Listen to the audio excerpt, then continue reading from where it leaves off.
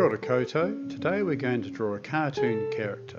First of all, we're going to roughen the image using a coloured pencil, red or blue.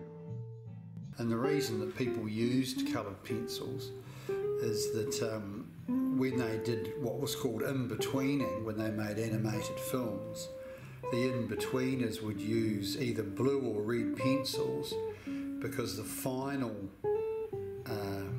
cartoon was drawn up with ink, and they photographed them using a bromide camera, and the bromide camera wouldn't pick up colour. Okay, so you can use any coloured pencil for this stage, and I'm going to draw Obelix, okay, and he's a fairly rotund sort of a character. So I'm going to start off by drawing a sort of a circular shape where his abdomen and tummy might be, okay. So this part, if I just move this image a bit closer, so this part here, okay, so that's going to be sort of a roundy bit there, and then for the top of his chest I'm going to also do another circle, that's this part here, okay, and then I'm going to move and do a circle shape for his arm there, and his forearm, that part there. His hand sort of comes up on this angle, okay, and the top of his trousers are there, and the top of his hands there, so I'll just sort of mark in where I think the hand shape is going to be, bottom of his forearm, top of his forearm. So don't put in too much detail at this point. And I'm standing up when I'm doing this so that I'm kind of looking down above the drawing just to sort of work out where these things are at this stage, okay, especially that other hand, that hand there, okay. So I'll just put a shape in for that hand, alright, just a simple shape. If you keep your hand moving and you get used to sort of these oval shapes, begin with the top of the head, because this forms almost a kind of a like an upside down light bulb shape, or almost a triangle, I suppose you could say, like that. Okay, so his head is going to fit in there, alright, and the nose kind of sticks up, so I've got another oval shape there. His eyes sort of fit around there, there's that bit of hair, the helmet. Okay, then I'll come down to where his legs are. Okay, here comes down, well, there's an angle that goes from his hand down to where the foot is, and the foot's quite low, so if I go to about there, then it still sticks on the camera. So we want a little bit of his thigh. He's got pretty small thighs considering he's got this great big tummy there. Okay, and that follows that shape. Keep your hand moving so you do lots of smooth, curvy lines. I'll put the other knee in there. And the other foot sort of shape comes in there. Right. Now, this is the time when you want to look at it and think, you know, what proportions are correct and what aren't so good, and what do you need to fix at this stage. Right, so I've adjusted the camera so you can see the whole image there now. Rightio, so what we want to do is just have another look back at this and just make sure that everything is sitting in the right place. Now I'm going to do a little bit of work with that hand because it comes out a little bit further there, and the top of that trouser line there probably needs just a little bit of an addition. Right, now I might think about where his plaits come. So he's got his big nose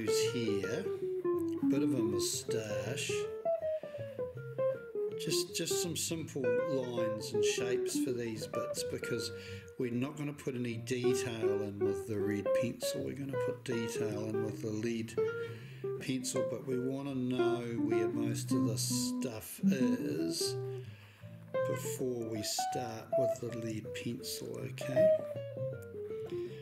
And if you have lots of lines you've made, lots of marks you've made with the red pencil, then you can pick out the best place, the best mark to follow with the lead pencil. And I think his ear's kind of in that part there. Right, then probably the only other thing to do with the red pencil is these lines of his trousers. That goes up a bit higher. So the lines of the trousers indicate a bit more of where the proportions lie.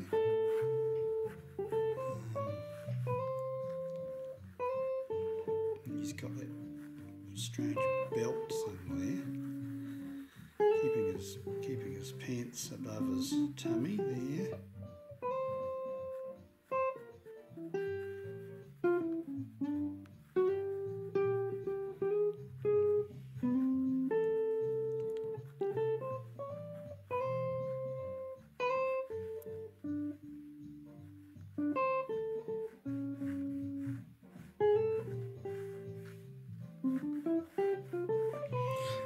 That's the first stage of the drawing done. Right, so for this part I'm going to use my lead pencil, and I've sat down for this, so I've got a little bit closer to my work, and I can also see the picture a bit more clearly. Actually, I'm sitting closer to it because my eyesight's not as good as it once was. Okay, right, now what we want to think about is these negative shapes. Now, a negative shape is the shape that's around an object. I just added in that little dog there just to give them a bit of perspective. And there's some quite interesting and important negative shapes here, like that area there. So what I want to do to begin with is just with this lead pencil, I'm just going to put in some important little areas, okay, so I get the whole balance and shape of his figure right. And I'm picking the lines on the red. So there's quite a few different lines there. There's 1, 2, 3, 4, 5 lines there around his tummy. And I'm going to pick the line that I think's in the right place. And I'm just adding a bit of lead pencil just to darken it. Not too dark, just a bit darker. And he's got that sweeping leg, his wee thigh there, and his knee like that. Okay, and it sort of curves around there a bit. I'm going to add in, see that bit there's not quite right. That should be slightly lower, but now's the time to just make some gentle adjustments, because if that's a bit lower, don't use a rubber at this point, or an eraser rather. We just want to sort of add in some darker bits, and we'll rub out some bits later if we need to. Okay, so just sort of sketch away like that. Okay, I'm just, I'm not going mad with I'm not actually outlining it, I'm just adding in some darker parts at this point.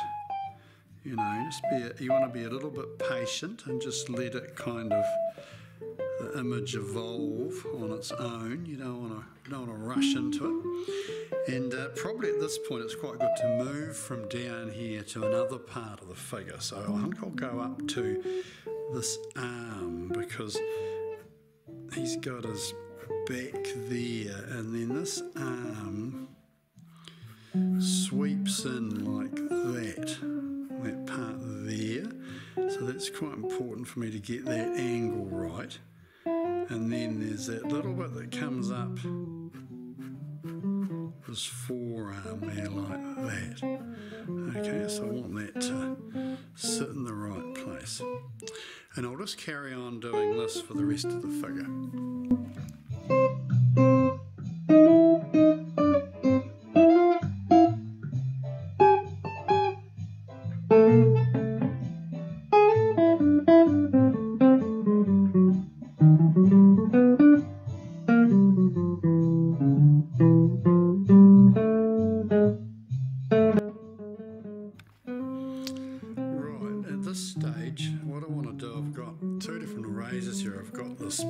Putty eraser or mouldable eraser, which can be quite good for, I don't want to rub out too much of this stuff underneath, but I've just had to I made quite a big correction.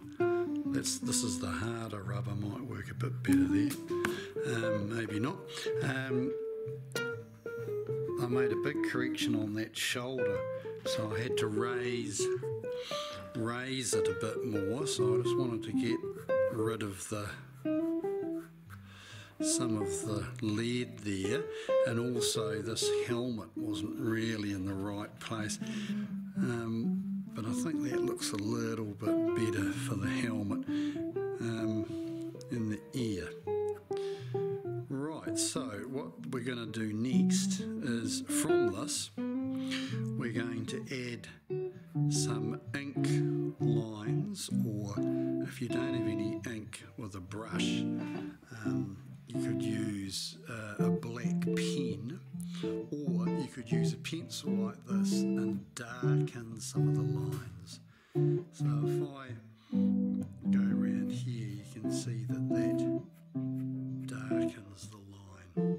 Okay, but what I'd ideally like to do is actually go around it now with some ink, now that I've basically drawn in the whole. Right, so I'm going to start doing the inking part, and I've got a few different brushes here. I've got these ones that are called riggers or liner brushes. I've got quite a small one, slightly big one, and a couple of small synthetic round brushes, a number 2 and a number 0. And I've got some water over there, and I've been fossicking about, and I found some ink, and I found this peat brown ink, which is kind of cool. And if I just wet my brush and dip it in, it's that sort of colour, which is kind of interesting. And I found some Indian ink, some black Indian ink, which is quite full on like that. Okay, so what I'm going to do is I'm going to mix a bit of this together in a container. So I've got this little container. I'll put a bit of black ink in, and I'll put a bit of that brown ink in. I don't really like the straight black. It's quite nice if you can put another colour with it. Okay, and I think it'll pay you at this stage to maybe practice a little bit on another bit of paper. So I'm just gonna see what brush is going to work best for what I want to do. That one's quite a bit finer. That might be quite good. Okay. Or I might want to use this tiny little round one. Or this one. Okay, so once you've got your brush that you decide you want to use, I think I'll use this green one, and you've got your ink, you've had a bit of a practice. Okay, then what we want to start doing is, remember, just to, when you've loaded your brush, just wipe it on the edge of your container there. So we've got the ink on the brush, and I'm going to start, and I'm just going to follow that pencil line like that, and try and keep it a nice even sweep. So you start and stop you know, rather than stopping and starting, I should say, on a line, try and paint the whole line in one sweep. Lift the brush up like that. So then I'll just show you again how I do that. So I'll start and then I keep moving the brush, and as I come down here, I'll just lift the brush slightly so it goes a bit finer. There. So I get an even line, okay? And I'll just carry on working away around all my lines, looking occasionally at the drawing I'm working from, just to make sure that I'm following the right kind of density of line, I suppose. Now I'm going to go around the knee there. It's a little bit darker there, so if I go back over where I've just put my line, and I'll just sweep around like that. There, that all seems to work. Okay. So yeah, I mean, obviously you can't rub out the ink once you put it on, so you want to be fairly sure of where you're going to go first of all, okay? So don't put too much on your brush. I'm just touching it. I'll just show you how I'm doing that. I'll just wipe it off on the edge there, okay? And then I'm just following the line. Lift the brush slightly like that. There. Rightio, I'll work away on that.